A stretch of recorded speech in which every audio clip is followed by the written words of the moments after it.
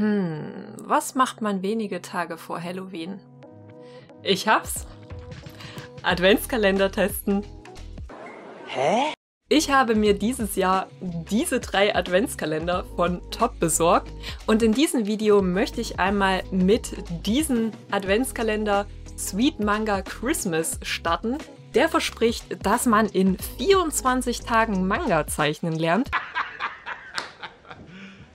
You serious? Ob dem wirklich so ist, was sich überhaupt so alles in dem Kalender befindet, ja, was da vielleicht noch an Extras on top kommt, meine eigenen Zeichnungen, die ich dazu anfertigen werde und eine Verlosung, all das und mehr, das wirst du in diesem Video sehen. Also bleib unbedingt dran und los geht's! Hey, ich bin Sandra, the Coaching Artist, und ich wollte schon lange einmal diese Kreativ-Adventskalender testen. Und den letzten Anstoß sozusagen, den hat mir die liebe Malwanne tatsächlich verschafft. Ja, Kollegin hier auf YouTube, Gruß geht raus. Das ist eine ganz tolle YouTuberin, die gerade auch sehr viele Adventskalender-Tests macht. Also kannst du gerne auch mal vorbeischauen zu anderen Themen, ja, nicht kreativ. Und da ich selber auch super gerne Wundertüten und all das, was so Mystery-Box-mäßig ist, auspacke, reviewe, wollte ich das einfach auch mal machen. Und jetzt eben zum Thema Adventskalender. Wichtiger Hinweis aber, die Kalender hier und den ganz speziell, den habe ich selber gekauft, der wurde mir nicht zugeschickt und ich werde auch nicht dafür bezahlt, dass ich das Video mache. Also dieses Video ist nicht gesponsert. Das Einzige, wo ich eine kleine Provision kriege, ist, wenn du in die Beschreibung gehst und da den Link nutzt, um zum Beispiel auch das Buch zu kaufen, Affiliate-Link, ja, aber ist jetzt auch nicht viel im Centbereich, ne? Aber wenn du mich unterstützen willst, dann wäre das ein leichter Weg. Jedenfalls, das jetzt mal als kurzes Intro. Warum überhaupt das Ganze? Und jetzt würde ich sagen, schauen wir uns den Kalender mal etwas näher an. Ja, generell ist dieser Kalender wirklich erst diesen August erschienen, also wirklich ganz frisch aus der Presse. Und ja, so riecht er auch. Also Smell-Test schon einmal bestanden. Ich liebe das immer, wenn Bücher gut riechen. Ich habe da ein bisschen Faible dafür, I don't know. Ja, das nur am Rande. Okay. Wenn wir es uns nochmal anschauen, wie gesagt, es geht ja um das Thema Manga, Zeichnen generell. Hier steht es auch nochmal, ja, verbessere Tag für Tag deine Manga-Skills. Ich lese es mal kurz vor. In diesem interaktiven Buch führt dich die Künstlerin Mongi. Da weiß ich gerade noch nicht Bescheid. Ich blende es dir dann hier mal ein, was so ihre Zeichnungen sind. Mit 24 Doppelseiten zum Thema Zeichnen im Manga-Stil durch die Weihnachtszeit. Die Adventstürchen sind an den Seitenrändern perforiert, ja, also verschlossen. Das sind so ja, doppelte Seiten, die man dann aufreißen kann im Prinzip. Ja, hier siehst du es ein bisschen, oder Moment, noch nicht. Ja, die sind quasi noch geschlossen, die kann man dann aufreißen mit dieser Perforation. So wartet jeden Tag eine neue Überraschung auf dich. Mit anschaulichen Schritt-für-Schritt-Anleitungen lernst du das Zeichnen im Manga-Stil. Etwa wie man Augen, Haare, niedliche Maskottchen und vieles mehr zeichnet. Daneben kannst du dich natürlich auch auf Kapitel mit weihnachtlichen, winterlichen Themen freuen. Fehlersuche und Ausmalbilder sind ebenfalls dabei. Das ist cool. Das finde ich immer nice, wenn es mehr als nur Zeichnen ist. Sieht man jetzt noch nicht, aber da scheint wohl auch noch mehr dabei zu sein. Das ist cool. Ich habe es mir auch vorher noch nicht angeguckt. Ja, ist genauso neu für mich wie für dich. Dann auf jeder Seite gibt es außerdem Platz für dich, um selbst mitzumachen. Das ist auch cool. Also es ist im Prinzip wie eine Art Skizzenbuch und direkt in das Buch hineinzuzeichnen. Genau. Im Einleitungsteil geht es unter anderem um Basiswissen zu Material, Farben und japanischen Weihnachtstraditionen. Das finde ich natürlich auch besonders nice, ja, weil es eben speziell ein Manga-Adventskalender ist, dass man da auch ein bisschen was zu Japan lernt und dem, ja, worin eigentlich Manga behaftet ist, was ja japanische Kultur ist. Ja, wenn wir es uns mal angucken, so kommt man rein in das Buch. Zeichen-Material, was gesagt wurde, hier kann man es auch schon mal austesten, ist jetzt nicht dabei. Das Material ist aber auch nicht schlimm, weil tatsächlich werde ich diesen Review digital machen mit meinem iPad und Procreate. Das kann man natürlich auch machen, sodass dann die Seiten erstmal frei bleiben. Dazu komme ich später noch, wieso ich das auch nochmal mache. Nicht nur wegen Digitalzeichnen, was ja meine Spezialität ist. Aber wie gesagt, später dazu mehr. Farbenlehre kann man hier auch die Farben nochmal austesten. Farbwelten, einzelne Bilder. Beispiele, wie man schattieren bzw. kolorieren kann, um verschiedene Stimmungen zu erzeugen. Das finde ich sehr nice. Wobei es hier besser gewesen wäre, wenn man da wirklich auch Schritt für Schritt Anleitung gehabt hätte. Ich glaube, für mich ist es logisch, Aber ich glaube, für viele Anfänger könnte das schon ein bisschen zu schwer sein. Der Anfang passt für mich soweit, das sieht cool aus.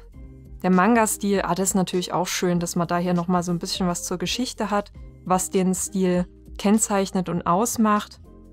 Ein paar Tipps zur eigenen Entwicklung des Stils, das ist natürlich schön.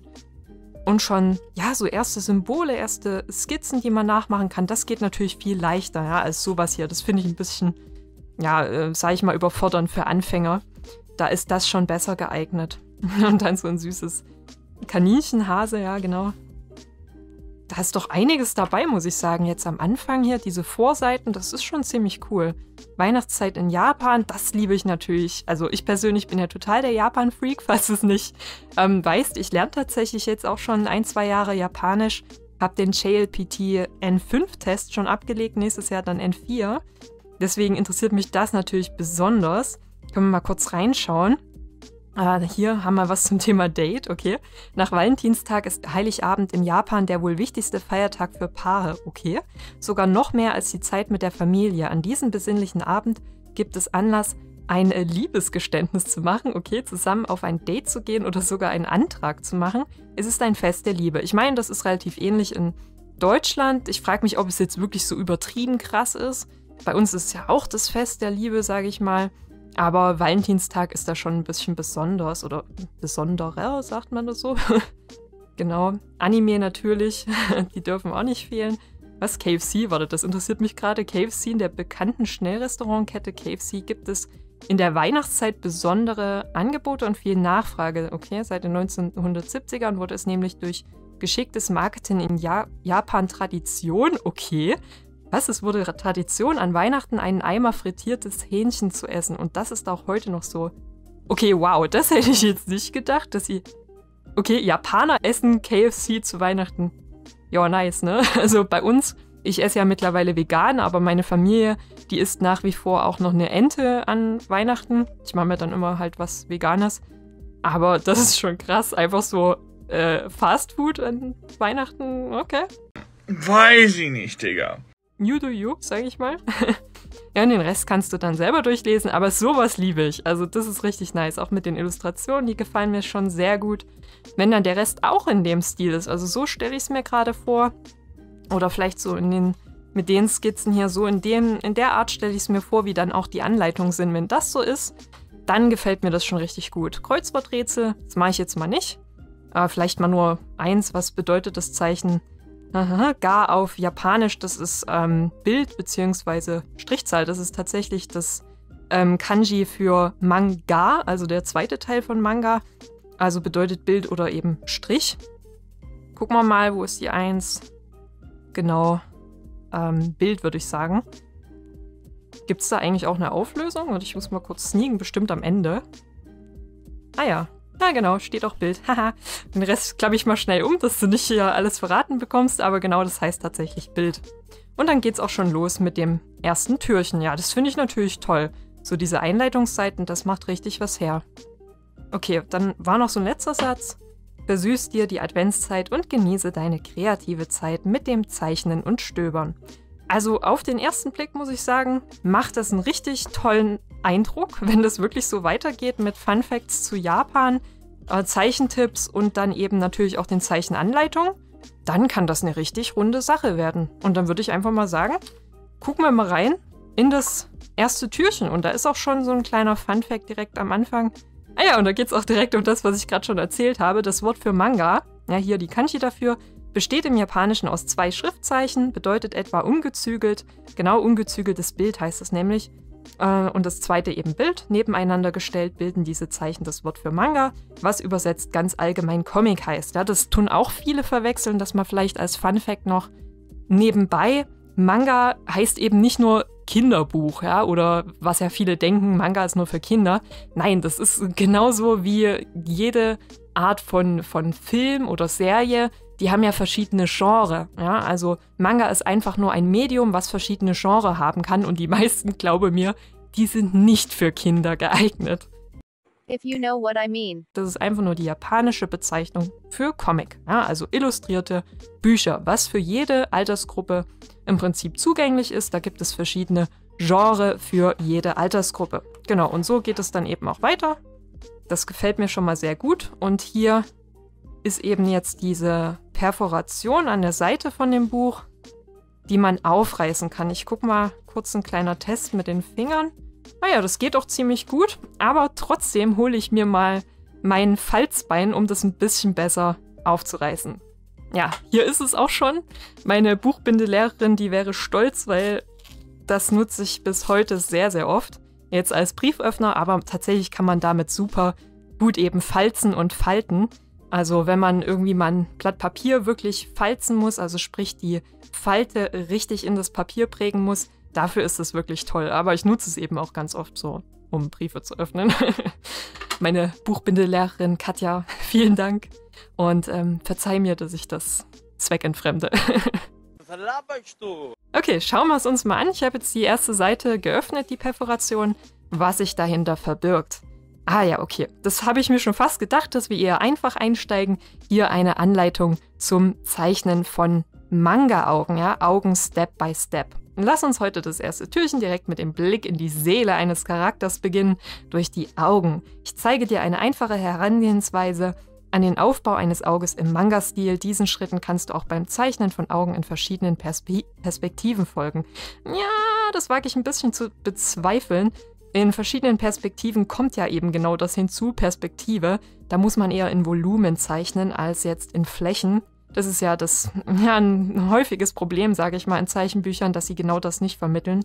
Volumen zeichnen, aber würde ich jetzt mal noch gar nicht so in die Tiefe gehen. Für frontales Zeichnen, ja, also aus der frontalen Perspektive von vorn das Auge, ist es vollkommen okay, dass man da diese Formen verwendet. Finde ich auch spannend, dass man hier Variationen bekommt für verschiedene Stile und dann hier Schritt für Schritt. Das sieht so aus, als könnten das auch Anfänger sehr, sehr gut nachmachen. Das lese ich mir mal kurz durch. Kannst du ja auch mal kurz genauer anschauen und werde dann mein iPad hier hinlegen, um das digital nachzuzeichnen.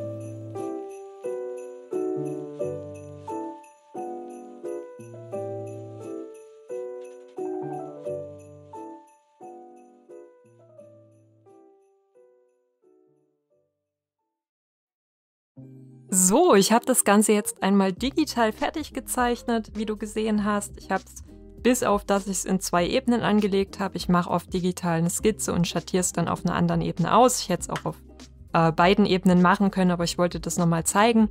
Ansonsten habe ich alles sehr nahe dem Traditionellen gemacht. Ja, ich habe auch so einen traditionellen Bleistift verwendet. Ich wollte jetzt keine Farben verwenden, weil das dann doch schon diesen digitaleren Look bekommen hätte und habe mich eben an der Anleitung orientiert, die hier vorgegeben war, habe versucht, so dieses Auge in etwa nachzuzeichnen, habe noch so ein paar Sachen ergänzt, wie so ein bisschen leichten Schatten um die Lidfalte und unter das obere Lid so ein bisschen was.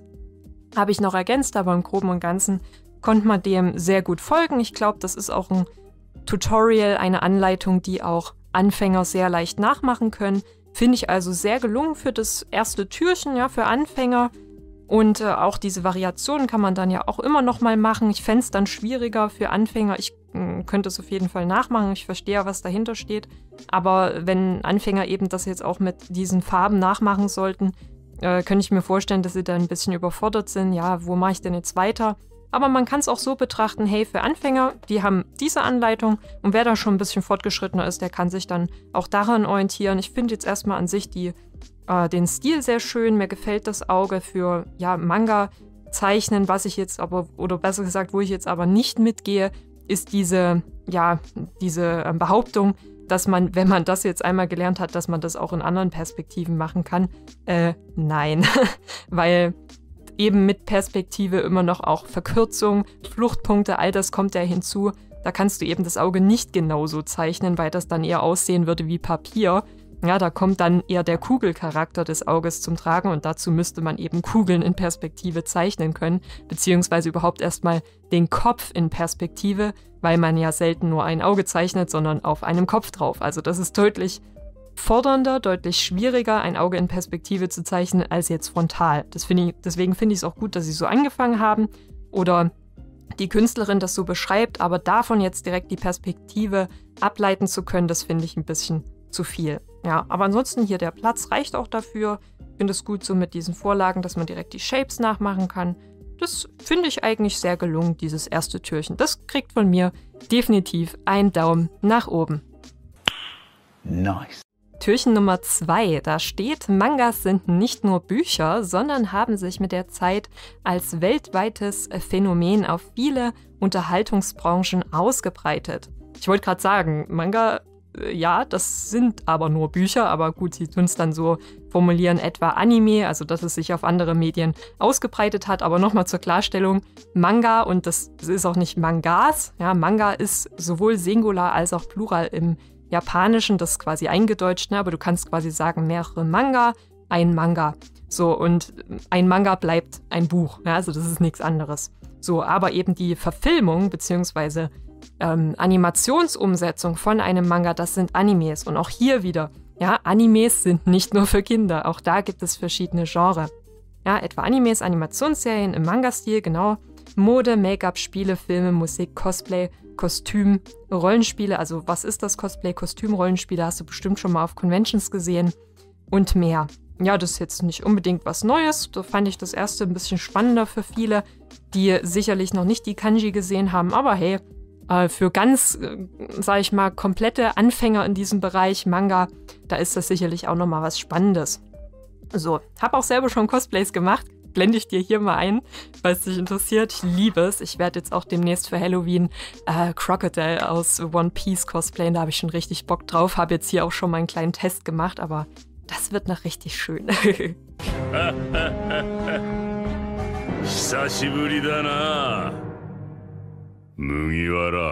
Ja, gucken wir uns mal das zweite Türchen an. Ich habe wieder mein Falzbein.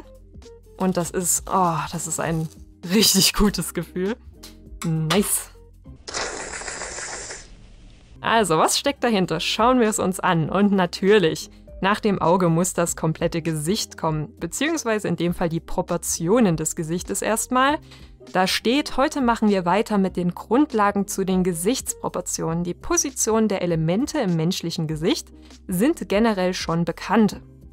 Okay, aber das war jetzt bisher noch nicht dargestellt. Okay, also würde ich jetzt nicht unbedingt davon ausgehen, dass das wirklich bekannt ist, den Leuten, die hier anfangen zu zeichnen, aber okay. Aber um die Gesichtszüge im Manga-Stil darzustellen, können Hilfslinien, die zusammen ein Raster ergeben, dir bestimmt ebenso nützlich sein. Ja, also ich würde jetzt nicht unbedingt davon ausgehen, dass Leute schon die Proportionen von realistischen Gesichtern darstellen können. Das ist durchaus schwerer als der Manga-Stil, würde ich jetzt mal sagen, aber das lasse ich jetzt einfach mal so stehen. Genau, und dann zeigen sie hier, wie man von einem Oval, was man noch so ein bisschen anpasst, mit den Rasterlinien hier die Augen, die man zuvor gelernt hat. Sind es dieselben? Es ist ein bisschen variiert. Die Iris liegt hier ein bisschen mehr im Zentrum. Ja, oft werden Manga-Charaktere so ein bisschen gezeichnet, als würden sie schielen. Ja, das sind die, sagt man Iren, die Mehrzahl von Iris weiß ich gerade gar nicht, ja, aber die Iris ist jeweils so ein bisschen nach innen gerückt. Das sieht manchmal ein bisschen komisch aus, wenn man es nicht richtig zeichnet. Ja, aber du kannst auch, diese Variante würde ich jetzt mal sagen, kannst du auch verwenden, ist ein bisschen abgeändert, aber ansonsten kannst du dich an der Anleitung von zuvor orientieren. Hier die Ohren noch sehr einfach hinzugefügt, ist jetzt irgendwie nichts mit korrekter Anatomie, ist aber auch vollkommen fein für den Stil. Was ich eher problematisch finde, also bis hierhin finde ich es verständlich für Anfänger. Und dann kommt aber dieser letzte packen hier. Ich weiß nicht, es ist aber intendiert, glaube ich. Zum Schluss ist es wichtig, dass du die Frisur mit etwas mehr Abstand zur Kopfform einzeichnest. Also es wird davon ausgegangen, dass man das wirklich zeichnet, aber da finde ich den Sprung hier viel zu krass, finde ich. Von dem Gesicht hier zu den Haaren und auch schon mit der Schattierung zu gelangen, hat mir hier oder würde mir hier ein Schritt fehlen. So, ne? Wie funktionieren Haare, dass man das vielleicht als einzelne Bänder versteht, dass man das in Gruppen zeichnet, nicht einzeln. Solche Sachen hätte ich mir hier jetzt gewünscht. Vielleicht kommt da auch noch ein Tutorial zu Haaren, aber vielleicht hätte man dann eher sagen können, nee, wir machen hier den Cut, dass du jetzt bei Tag 2 erstmal nur lernst, das Gesicht zu zeichnen zum Beispiel. Aber hey, manche können das auch vielleicht direkt nur abzeichnen, aber das ist halt dann nur wirklich, ich kopiere dieses Motiv und lerne nicht wirklich das Konzept dahinter, dass ich es dann auch abwandeln kann. Das fehlt mir immer eben bei solchen Büchern. An sich gefällt mir aber die Zeichnung. Bin gerade am Überlegen, ob ich das jetzt wirklich nachmache. Ich glaube, mich würde es erst interessieren, was danach kommt. Ich will auch nicht jede Anleitung hier umsetzen. Und ich würde dann entscheiden, ob ich jetzt dieses oder das nächste Türchen mache. Ich glaube, so mache ich es. Genau. Also hier einmal Proportionen des Gesichtes zeichnen. Türchen 3 dann. In westlichen Ländern verläuft die Leserichtung von links nach rechts. In Japan allerdings liest man von rechts nach links und blättert die Seiten dann auch anders herum. Das spiegelt sich auch in der Platzierung der Texte und Sprechblasen in Mangas wider. Genau, das ist auch ein Known Fact, würde ich sagen. Also mir war es bewusst, vielleicht ist es für dich neu, ist aber natürlich auch wichtig und gehört dazu. Wobei man hier auch ergänzen muss, nicht nur von rechts nach links wird gelesen, sondern es ist mittlerweile nicht mehr ganz so krass, aber immer noch hier und da üblich, vor allen Dingen bei historischen Texten und generell älteren Texten, aber auch bei manchen Manga, dass man nicht nur eben von rechts nach links liest, sondern auch von oben nach unten. Ja, also diese Leserichtung, das ist auch was Eigenes im Japanischen. Genau, aber auch noch ein interessanter Zusatzfakt wieder. Dann öffne ich einmal das dritte Türchen. Bisschen ASMR. Und was haben wir hier? Ah ja, genau. Und jetzt geht es nämlich genau um die Haare. Hätte man vielleicht, ich weiß es nicht. Ist natürlich schon was Cooleres, wenn man direkt dann das Gesicht hat an Tag 2. Aber ich glaube, das hätte man vielleicht eher bringen können mit den Haaren an Tag 2 und dann an Tag 3 die Proportion, dass man dann auch direkt die Haare daran üben kann. Aber natürlich, es macht Sinn. Man hat zuerst die Augen und dann kommt das Gesicht, dann kann man das wiederum gleich anwenden.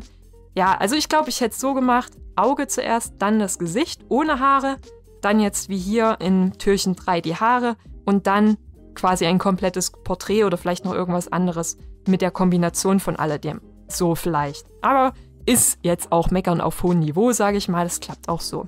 Ja, und was macht man hier? Man zeichnet hier einzelne Strähnen und das sieht für mich auch sehr nachvollziehbar, jetzt mal ohne den Text, erstmal schon aus. Man hat hier auch Vorzeichnungen schon. Ja, das gefällt mir. Das kann man auf jeden Fall leicht nachzeichnen. Das ist auf jeden Fall anfängergerecht. Genau. Ich glaube, ich würde es jetzt so machen, dass ich mal, weil ich habe gerade mehr Bock drauf, tatsächlich die Haarsträhnen zu zeichnen. Mal gucken, vielleicht mache ich auch noch das Porträt. Aber ich würde jetzt erstmal damit anfangen, weil das für mich mehr Sinn macht, bevor man ein komplettes Porträt zeichnet, dass man auch die einzelnen Teile davon verstanden hat, damit man es dann zusammensetzen kann. Also auch hier wieder nehme ich mir mein iPad, das du auch siehst. Man kann es auch sehr gut digital genauso umsetzen. Es sind immer die gleichen Zeichengrundlagen, egal mit was du zeichnest. Ja, das will ich auch damit ganz klar darstellen. Das macht keinen Unterschied.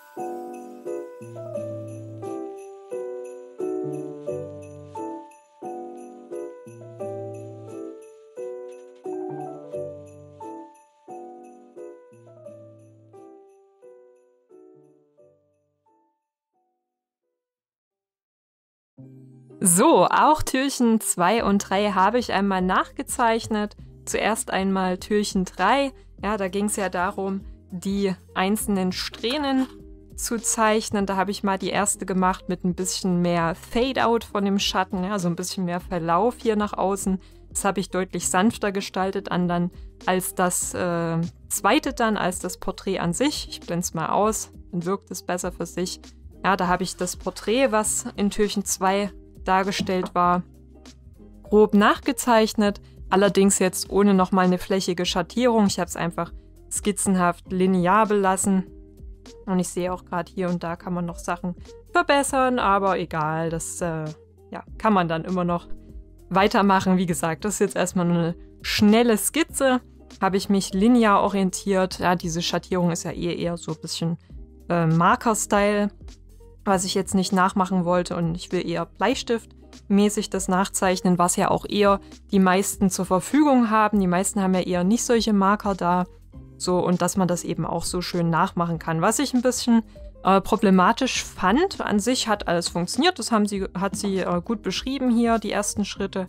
Vielleicht bei den Proportionen hätte man noch genauer sagen können, wo die Linien genau liegen. Da war eigentlich nur das mittlere Kreuz beschrieben für die einzelnen Teile, aber das kann man noch gut ableiten. Was ich schwierig fand, war die Haube, die hätte man weglassen können, ne? Weil das kriegen die wenigsten hin, das wirklich gut nachzuzeichnen. Wie funktioniert das? Ne? Wie tut man diese einzelnen Teile hier zeichnen? Das fand ich ein bisschen schwierig. Hätte ich weggelassen an der Stelle. Aber ansonsten funktioniert das sehr gut. Ich habe mir die Freiheit genommen, da so ein bisschen mein eigenes System bei den Augen zu verwenden. Ja, auch, dass da so ein Auge zwischen die zwei Augen passen sollte. Das war nicht beschrieben. Solche Grundlagen, das gehört schon auf jeden Fall dazu, finde ich. Aber ansonsten auch hier wieder eine schöne Anleitung, bei der sicherlich viele Anfänger Spaß haben und sich auch so ein bisschen die Weihnachtszeit mit Manga versüßen können. Also das hat sehr, sehr gut funktioniert. Schauen wir einmal weiter. Türchen Nummer 4. Und ich glaube, da geht es jetzt genau darum, was ich die ganze Zeit schon gesagt habe. Es gibt nämlich Mangas für alle Altersgruppen, für jeden Geschmack, von Science Fiction bis Romance, von Horror bis Comedy, Thriller, Action, Abenteuer, Fantasy, Sport und historische Geschichten. Da ist für alle etwas dabei. Kein Wunder also, dass sie so beliebt sind. Ja, das ist genau das, was ich meinte. Manga eben nicht nur für Kinder. Ich hätte es ja noch cool gefunden, wenn sie vielleicht zu einzelne Genre die japanischen Äquivalente dafür erwähnt hätten, ja, wie Shoujo oder Shonen, sowas vielleicht noch. Vielleicht kommt es auch noch, aber das hätte hier auch ganz gut schon gepasst zu den Genres. Ja, aber im Endeffekt hatte ich das bereits zuvor erklärt. Sehr gut, dass das hier auch nochmal kam. Ja, dann Nummer 4. Öffnen wir es einmal. Ah, das ist so befriedigend. Ich liebe es. Genau, jetzt machen wir aber einen riesen Step hier mit Körperproportionen direkt. Was ist die Aufgabe? Du hast bestimmt schon einmal erlebt, dass die Proportionen des Körpers nicht ganz so gelungen sind, wie du es dir vorgestellt hast. Ach, das haben wir alle schon mal, vor allem wenn es darum geht, symmetrisch zu zeichnen. Tatsächlich bin ich früher besonders daran öfter verzweifelt. Es ist schön, dass ihr auch so ein bisschen persönliche Storys hier mit reinbringt. Aber wenn du die folgenden Tipps beherzigst, verleiht dieses Kapitel dir beim Zeichnen bestimmt mehr Sicherheit. Das klingt vielversprechend, finde es aber auch hier schon wieder ein bisschen schwierig, direkt wieder vom Kopf direkt zum ganzen Körper zu gehen. Frage ich mich, ja, hätte man es vielleicht nicht einteilen können, aber gut. Es ist jetzt die Aufgabe und es ist gut genug, sage ich erstmal, bebildert und auch nicht zu komplex vom Körper her. Es ist ja immer noch Manga-Stil, nicht realistisch. Also kann man schon noch, sage ich mal, grob abzeichnen. Genau. Mich würde es jetzt aber interessieren, erstmal die restlichen Türchen anzugucken. Und zwar würde ich bis, sage ich mal, Türchen 12 vielleicht gehen und die restlichen Türchen würde ich erstmal zulassen. Dazu später mehr, ja, dass ich erstmal angucke, was kommt hier noch so und vor allen Dingen macht das Sinn vom Aufbau her. Das wäre mir wichtig, ja, weil es ja wirklich darum geht, zeichnen zu lernen und das sollte man in der Regel in bestimmten Schritten machen, dass es eben Sinn macht, ne, dass man da aufeinander aufbauen kann. Deswegen würde ich mir erstmal den Rest noch angucken. So, hier erstmal ein kleiner Funfact wieder. Frohe Weihnachten sagt man auf Japanisch Merry Christmas. Christmas. Eigentlich tut man das U ja am Ende so ein bisschen schlucken, also Merry Christmas. So, weil die Aussprache aus dem englischen Merry Christmas übernommen wurde, wird es in der Silbenschrift Katakana geschrieben, die man für alle aus anderen Sprachen übernommenen Wörter verwendet. Genau, und nicht nur das, sogar auch für oft Titel von Serien, zum Beispiel One Piece, Naruto und so. Also das wird für viele Titel auch verwendet, nicht nur für ausländische Sachen, aber zum Beispiel auch Coca-Cola, ja, Coca-Cola, für sowas wird es auch verwendet, natürlich. Ja, guter Hinweis, finde ich auch cool, dass sie es hier mit Katakana direkt geschrieben haben. Schauen wir uns mal an, was hier hinter dem Türchen steckt. Oh, jetzt wird's bunt. Okay, es geht aber nicht darum, das nachzuzeichnen. Das hatte ich jetzt erstmal vermutet und gedacht, okay, wow, das ist ein Big Step von Körperproportionen direkt zu Ganzkörper, Zweikörper auch noch ausmalen. Aber es ist tatsächlich ein Fehlersuchbild. Das finde ich auch cool, dass man nicht nur zeichnen ist, ja, wie es angekündigt war, sondern eben auch solche, ja, anderen Tasks zwischendrin. Und da müssen wir jetzt das klassische, ja, Fehlersuchbild einfach gucken, wo ist der Unterschied. Wobei ich mich hier frage, warum hat man nicht nochmal das gleiche genommen? Also es ist ein bisschen schwierig, finde ich, von Farb auf Linearbild zu gehen. Aber okay, gucken wir es uns mal an. 10 Fehler und Unterschiede sollen in dem Bild sein. So, da kam gerade meine Mitbewohnerin, die hat ein bisschen Radau gemacht, deswegen muss ich kurz unterbrechen. Aber ich habe inzwischen schon 2 Fehler gefunden. Nämlich einmal hier dieses kleine Ornament. Das ist hier eine Kugel, da ist so eine Art Stern. Und hier die Augen von dem Hase sind da geschlossen, hier sind sie geöffnet. Und ich weiß auch nicht, vielleicht hier die Bänder von dem Haargummi, das weiß ich nicht. Das sieht man hier nicht so im Druck. Sieht so aus, als würden die hier fehlen.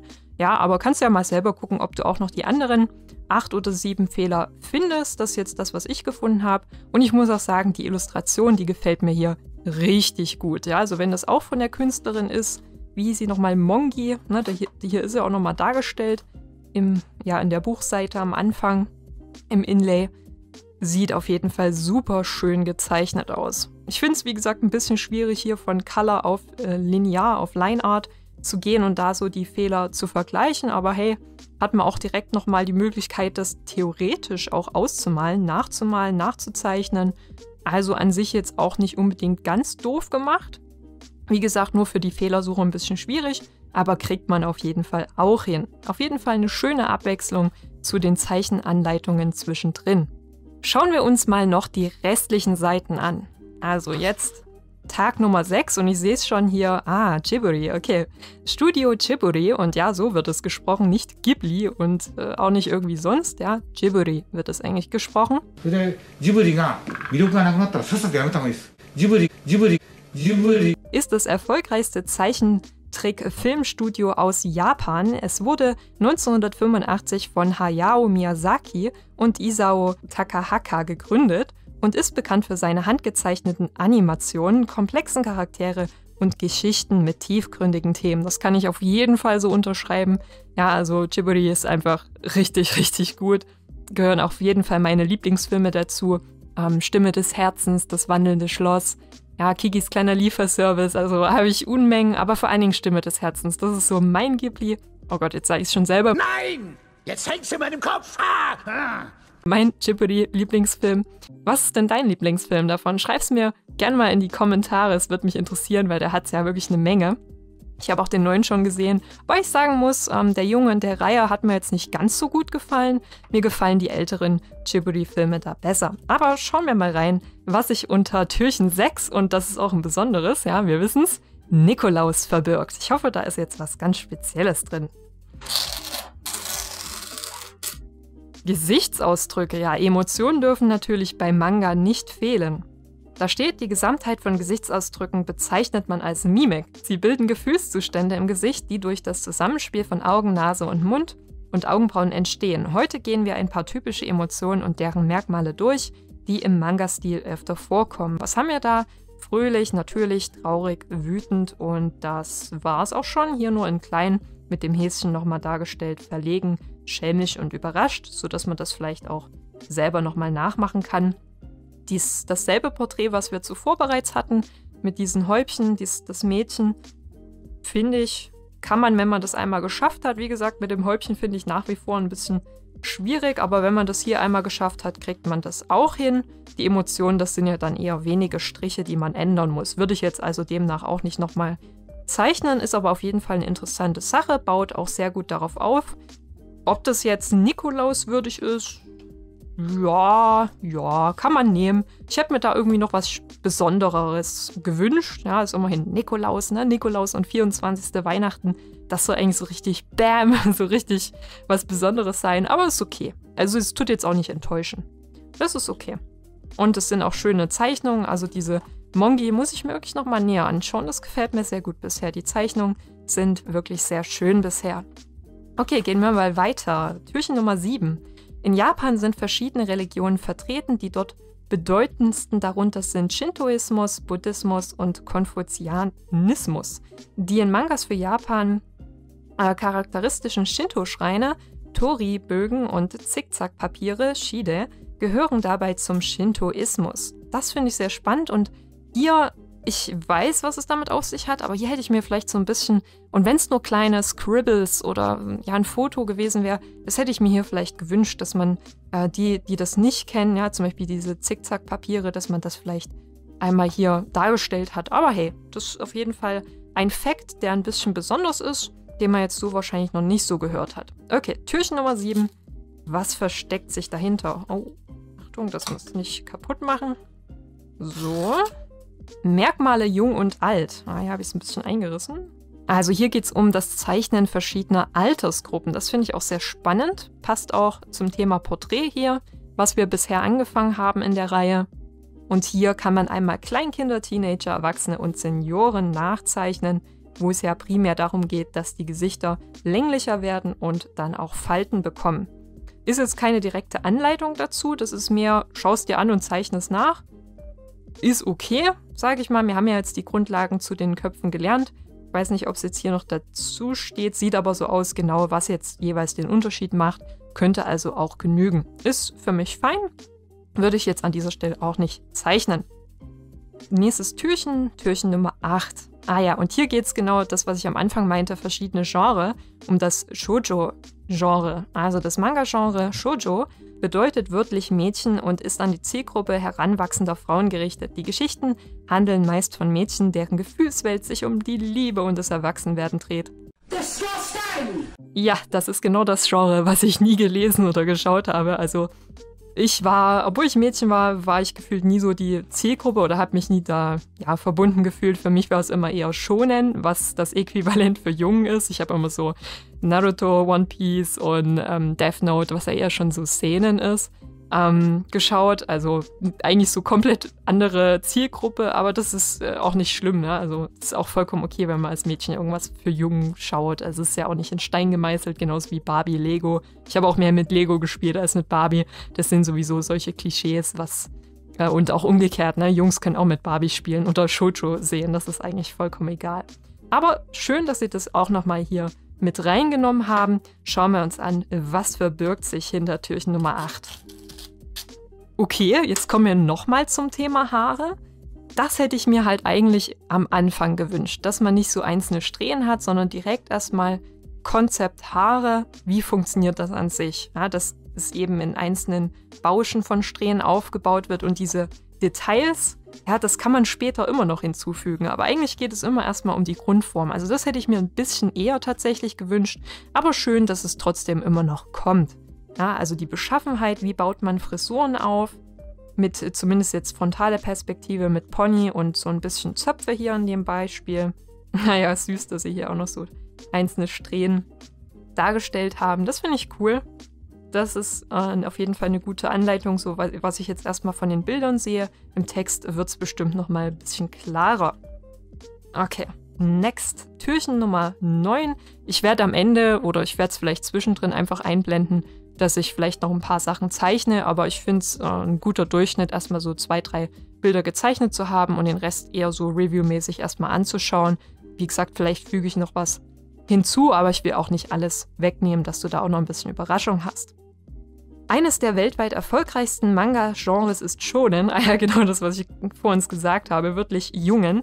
Das ist an die Zielgruppe von Jungs, das sich an die Zielgruppe von Jungs wendet, jedoch auch darüber hinaus sehr beliebt ist. Die Erlebnisse in Shonen-Geschichten sind meistens actionreich, kämpferisch und abenteuerlich. Ja, also das ist genau das, was mich halt eher anspricht. Ich bin nicht so der Romance-Typ, deswegen hat mich das auch eher immer abgeholt. Aber hey, jedem das seine. Türchen Nummer 9. Ah ja, und jetzt haben wir Chibi-Merkmale, also sprich kleine Manga-Figuren, die nennen sich Chibi. Frage ich mich, ob man nicht hätte damit anfangen können, weil das ist deutlich leichter zu zeichnen, ja, diese Proportionen, nur 2 Köpfe, als jetzt dieser komplette realistische Manga-Körper. Hätte man vielleicht tauschen können, weiß ich nicht. Aber ist auf jeden Fall cool, dass es auch mit dabei ist, weil das auch was ist, was viele sehr, sehr gern zeichnen und eben weil es auch viel leichter geht. Ja, eben eine sehr gute Anleitung, Anfängerstil vor allen Dingen. Ne? Diese kleinen Charaktere habe ich damals auch sehr viel gezeichnet.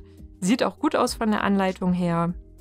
Da hätte man vielleicht noch die Proportionen ein bisschen genauer darstellen können, wo was liegt mit Rasterlinien auf dem Gesicht. Aber ist okay, wir hatten es ja schon gröber vorher und der Körper ist ja relativ einfach. Also das passt, das kann man so nachzeichnen. Und hier die vereinfachte Mimik, sehr, sehr cute. Und auch hier wieder der Stil, ne? Also das gefällt mir echt gut. Auch auf dem Cover schon, das hat mir echt gut gefallen, die Koloration, vor allem wie sie mit den Haaren umgeht, auch in den Schattenbereichen so ein bisschen saturiertere, schönere Farben, das sieht wirklich sehr lebendig aus für den doch eher abstrahierten Stil, es gefällt mir sehr, sehr gut. Also da Chapeau an dich, Mongi, tolle Zeichnungen, wirklich super. Und das kann man auch als Zeichenanfänger sehr gut nachmachen, funktioniert also sehr gut im Adventskalender. Okay. Türchen Nummer 10, wir haben es fast geschafft. Cosplay, jetzt geht es darum nochmal, okay, sprich Kostümspiele sind Verkleidungen, bei denen man sich als eine Figur aus einem Manga, Spiel oder anderen Medien verkleidet. Beim Tragen des Cosplays soll ebenfalls das Verhalten, das ist auch wichtig, ja, dem dargestellten Charakter möglichst originalgetreu nachempfunden werden. Ja, es geht eben nicht nur darum, ich dress mich jetzt einfach mal als ein Charakter, nein, das ist wirklich so ein bisschen Schauspielern auch, ne? Türchen Nummer 10. Let's go! Dynamische Linien. Was genau ist damit gemeint? Ah ja, okay, ich glaube, es geht jetzt hier genau darum, das einfach mal nachzuzeichnen. Hier diese Vorzeichnung, diese Skizze von dem Manga-Mädchen.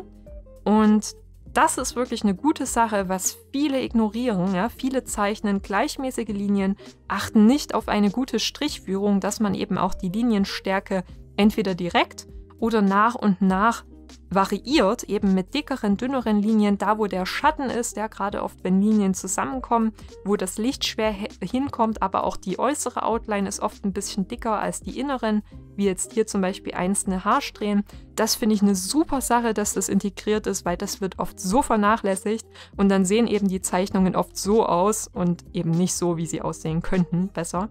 Deswegen finde ich das eine sehr gute Sache und vor allen Dingen, dass man es hier auch nachzeichnen kann, weil das wäre ein zu schwieriges Motiv, finde ich, für Anfänger. Also finde ich super gelöst und hier die Tipps dazu auch, was ich jetzt so erstmal überfliege, klingt sehr gut. Also da Chapeau, das ist auf jeden Fall ein sehr wichtiges Türchen, was auf den ersten Blick nicht so wichtig aussieht. Ne? Man will irgendwie, ich will jetzt einen Kopf zeichnen oder so, aber das vergisst man eben schnell mal, dass auch die Qualität der Linien einen unglaublich wichtigen Teil ausmacht von der Gesamtqualität einer Zeichnung. Okay, Nummer 11, wir haben es fast geschafft, vorletztes Türchen für den Review jetzt. Und zwar, diese Lieder hören Japaner gerne an Weihnachten. Oh, das ist spannend, weil das weiß ich nicht. Koibito ga Santa Claus von Yumi Matsutoya. Also Liebe, ich liebe Santa Claus, okay. Warte mal, I love Santa Claus, ist das ein eingejapanischtes Lied sozusagen? Ich weiß es gerade gar nicht. Gibt es da ein englisches Lied, was so heißt? Definitiv nein. Hurry Xmas von, oh Gott, das kann ich nicht aussprechen. Und Merry Christmas von Bump of Chicken, okay, und viele mehr. Also das kenne ich alles nicht. Da muss ich mal reinhören. Ich werde es jetzt nicht abspielen wegen Copyright und so, aber das ist spannend, das wusste ich nicht. Weihnachten ist in Japan ein Fest der Liebenden, klar, was sich auch in den Liedtexten widerspiegelt. Also klar, es klingt alles nach Weihnachten, aber die habe ich jetzt an sich noch nicht gehört. Da werde ich gleich mal reinhören, das interessiert mich tatsächlich. Okay, Türchen Nummer 11.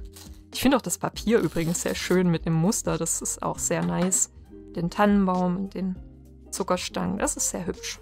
Das macht was her. Okay, Türchen Nummer 11, Sweet Christmas. Das darf natürlich auch nicht fehlen. Ja, nicht nur Charaktere die ganze Zeit zeichnen. Und ich bin mir noch nicht so ganz sicher. Doch, hier geht es auch ums Zeichnen. Es sah erst wie so eine Bastelanleitung aus. Aber es geht natürlich auch um Süßigkeiten in Japan. Und hier haben wir es auch, japanische Süßigkeiten. Wenn du Steht jetzt aber nicht hier. Ah ja, doch, Mochi und Daifuku. Ja, das sind tolle Süßigkeiten, die ich noch, ja, kann man sagen im Original, ja, die Mochi, die man halt aus dem Supermarkt kennt oder von Conventions, aber ja, das sind ja eigentlich auch die, die in Japan verkauft werden. Aber ich war selber noch nicht in Japan, leider. Das will ich auf jeden Fall mal ausprobieren. Dango gefallen mir auf jeden Fall auch sehr gut. Und, wie heißen sie, diese, das weiß ich gerade gar nicht. Ich glaube, sie kommen auch gar nicht aus Japan, aber ich habe letztens mit Anko gefüllte Reisbällchen, ja, Klebreis und Sesam bestreut. Es gibt auch eine Alternative mit Erdnussbutter gefüllt, die man frittiert, diese Bällchen. Ja, frittierte Bällchen und das in Mangosoße. Oh, das war so göttlich. Das habe ich im Tropical Island entdeckt. Da war ich mit meiner Mom. Really, the only word for it is... Ja, aber ich glaube, das hatte jetzt nichts. Bin mir nicht sicher, ob es eine japanische Süßigkeit ist. Aber die sind auf jeden Fall auch sehr lecker. Und auch hier wieder ein schönes Motiv, um mal zurückzukommen auf die Anleitung. Ja, dass man hier so kleine Törtchen und Kekse nachzeichnen kann, da braucht man auch jetzt nicht so viel Anleitung, finde ich. Ich finde es ein bisschen schwierig, dass es in Farbe dargestellt ist. Und ja, man hat am Anfang hier so ein kleines Chapter, wie man farbig zeichnet und Farbenlehre und so. Aber das finde ich dann auch wieder ein Sprung von, ja, wobei es sind ja relativ einfache Farben. Doch, kann man nachzeichnen, sage ich mal. Vielleicht hätte ich es aber auch in einer Graustufenzeichnung, also rein linear, skizzenhaft, besser gefunden, weiß ich nicht. Es macht natürlich auch nochmal mehr her in Farbe. Oder vielleicht einfach so ein Zwischenschritt, hey, hier ist die farbige oder hier ist die farbige Version und hier die Linienversion davon vielleicht. Ne? Also die Skizzenversion. Vielleicht so, aber kann man auch noch nachzeichnen. Auf jeden Fall eine tolle Abwechslung. Auch noch zwischendrin, dass es nicht nur Charaktere und Haare sind, wie es jetzt bisher war. Finde ich cool. Doch, das kann man mal machen. Okay, schauen wir uns doch das letzte Türchen an, was ich in diesem Review zeigen werde. Und, toll. Toll, es geht um One Piece, natürlich. Die Reihe One Piece von Eiichiro Oda hält den Guinness-Weltrekord für den meistverkauften Manga. Und nicht nur das, die haben dieses Jahr so viele Rekorde gebrochen. Die aller Zeiten. Die Abenteuerserie dreht sich um Monkey D. Luffy und seine Piratencrew auf der Suche nach dem größten Schatz der Welt namens One Piece oder One Piece. Ja, geil. Also, ich bin gerade so süchtig nach One Piece, falls man das nicht merkt. Also, I love it. I'm addicted to it. I don't know anything else. Das ist meine Liebe. Aber ich weiß nicht, ob du es mitbekommen hast. Aktuell ja 6 Monate pausiert. Es geht erst April 2025 weiter. Oh, no. Zurück zum Türchen, das letzte für heute. Türchen Nummer 12. Schauen wir es uns an und nicht kaputt machen, die Seite. Und zack. Und hier geht es um Schraffuren. Sehr schön. Auch eigentlich eine Sache, die ich mir ein bisschen eher gewünscht hätte, weil ja schon oft so ein bisschen Schattierung mit dabei war. Ja, weil man eben bestimmte Strichführung braucht, um ja korrekt Schatten darzustellen, um eine gute Schattendarstellung zu erzielen, wie man das übereinander layert. Finde ich aber gut. Immerhin kommt es. Ja, also besser spät als nie. Und auch interessante Techniken, die hier gezeigt werden. Gemenge. Okay. Ich nutze ja häufiger die Kreuzschraffur und auch hier wieder geht es darum, nicht das Motiv erstmal komplett nachzuzeichnen, wäre auch hier wieder zu komplex, finde ich. Ein schönes Motiv, ja, und das tut man im Prinzip jetzt einfach nachschraffieren mit den Techniken, die hier gezeigt werden. Okay, ja, also das sind die verschiedenen Anleitungen jetzt gewesen, beziehungsweise Spiele. Es war, glaube ich, nur das eine mit der Fehlersuche dabei, was jetzt so ein bisschen anders war. War, glaube ich, weiter vorn. Ja, hier. Ich dachte, es käme mehr, sage ich mal, von den Spielen, aber es tut mich jetzt auch nicht enttäuschen, weil ich zeichne lieber, als dass ich solche Minispiele mache. Es ist eine gute Abwechslung. Also bisher hat es einen sehr guten Eindruck gemacht, wenn es so weitergeht. Ich frage mich, was dann noch so kommt, weil jetzt hat man schon relativ viel abgedeckt in kurzer Zeit mit den Proportionen, Haaren.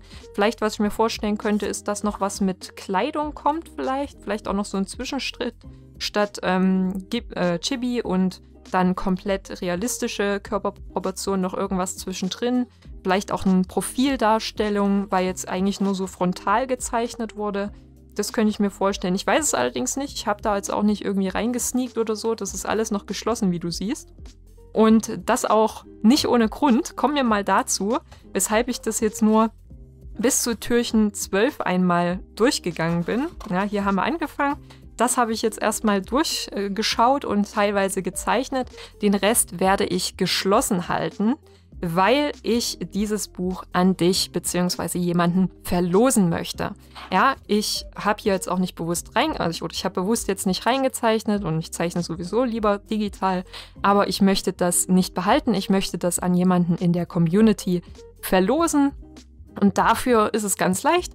Abonniere einfach meinen Kanal und schreib einen Kommentar unter dieses Video. Ja, mehr ist es nicht. Und dann werde ich, gucken wir mal, Ende Oktober das Ganze verlosen, sodass es dann auch noch rechtzeitig an den Gewinner kommt, ja, dass dieser das dann noch rechtzeitig erhält vor Weihnachten. Ist ja noch ein bisschen Zeit. So, und ja, dass er das dann einfach selber, er oder sie, nachmachen kann, ohne dass hier schon was ist. Und ja, ich habe es jetzt schon geöffnet. Bitte verzeih mir, ich habe es möglichst vorsichtig gemacht. Aber immerhin die Hälfte davon, die anderen 12 Türchen hast du ja dann noch. Sollte also in Ordnung sein. Also nochmal, ja, Teilnahmebedingungen findest du in dem Link in der Beschreibung. Aber bitte einfach mal Abo dalassen und auch, ja, ein Kommentar schreiben, Like, ne? Das sollte eigentlich drin sein. Das ist jetzt nicht so viel für das tolle Geschenk, was man im Gegenzug dafür erhalten kann. Und da auch nochmal ein Hinweis, das ist jetzt das erste Buch. Ich werde noch 2 weitere Kalender reviewen, also es lohnt sich in jedem Fall, hier ein Abo dazulassen und generell auch natürlich, wenn du Digital Artist bist oder Artist bist, der sich verbessern will, weil ich da natürlich auch weitere Tipps dazu geben werde allgemein. Okay, das war jetzt mein Review zu dem Sweet Manga Christmas Adventskalender, der versprochen hat, in 24 Tagen Manga zeichnen zu lernen. Ja, wie du jetzt gesehen hast, ich habe ja ein paar Türchen ausgefüllt, ein paar sind noch versteckt. Ja, also da unbedingt nochmal Hinweis bei der Verlosung mitmachen, dass du diese restlichen Türchen dann vielleicht selber aufdecken kannst. Ansonsten hast du jetzt gesehen, so, sage ich mal, richtig Manga zeichnen lernen tut man jetzt nicht, ja, aber es ist auf jeden Fall ein guter Start und vor allen Dingen eine schöne Zeit, die Adventszeit bis ja, zu Weihnachten quasi zu überbrücken. Jeden Tag kriegt man eine Aufgabe, wo man sich verbessern kann, wo man nicht unbedingt Techniken lernt, die man auf andere Motive übertragen kann, wie du es gesehen hast. Ja, es ist eher zeichne dieses Motiv nach, ne? Und da lernt man eben nicht so unbedingt die Grundlagen. Das ist häufig so bei solchen Büchern, das ist okay. Aber es ist ein netter Zeitvertreib. Man polisht quasi die Skills, die man bereits schon hat oder lernt so ein paar Kniffe, eben Motive zu kopieren. Und das finde ich besonders toll. Es geht eben nicht nur ums Zeichnen. Manga ist ja tief verwoben mit der japanischen Kultur und da gab es eben immer wieder auch so Hinweise, ja, diese Türchen, Quotes am Anfang. Und auch dieser erste Teil, dass man überhaupt, bevor der Advent beginnt, bevor überhaupt Dezember beginnt, dass man da so ein paar erste Seiten und Übungen hat, finde ich total toll. Ja, also insgesamt finde ich es eine runde Sache. Man darf bloß nicht davon ausgehen, dass man damit jetzt wirklich zeichnen lernt. Das wäre so mein Fazit dazu. Ansonsten, wenn du wirklich zeichnen lernen willst, kann ich dir an dieser Stelle nur noch mal mein eigenes Zeichner-Kit empfehlen. Das ist mein kostenloser Online-Kurs für Komplettanfänger, die das Zeichnen wirklich von Grund auf lernen wollen. Und zwar egal, ob digital oder traditionell. Ja, da erkläre ich alle Voraussetzungen, die du wirklich brauchst, um zeichnen zu lernen, und zwar motivunabhängig. Ja, dass du dann eben nicht nur diese einzelnen Manga-Motive zeichnen kannst, sondern eben alles, was du dir vorstellen kannst. Nochmal, ist wirklich völlig kostenlos. Link findest du in der Beschreibung, schau da unbedingt mal rein. Und ansonsten kannst du jetzt aber auch gern hier weiterschauen. Da sollte jetzt ein Video sein, wo du vielleicht sogar schon den ersten Einblick in das Zeichner-Kit bzw. in das, worauf es wirklich beim Zeichnen ankommt, dir anschauen kannst. Ich hoffe, wir sehen uns wieder beim nächsten Adventskalender-Review. Es geht ja noch weiter. Und bis dahin gilt wie immer, bleib kreativ und bis bald.